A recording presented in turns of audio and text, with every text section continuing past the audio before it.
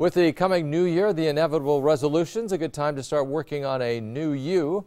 For many, those good intention changes we want to make, like getting more exercise, eating more healthy, quitting smoking, they kind of fall by the wayside by the end of January.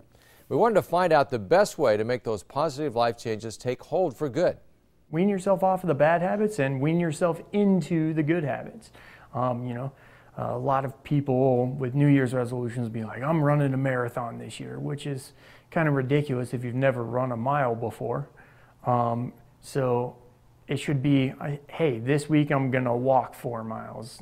Then the following week I'm going to walk 5 miles. And the following week, well, I'm going to jog 2 miles. And then I'm going to jog 3 miles and build.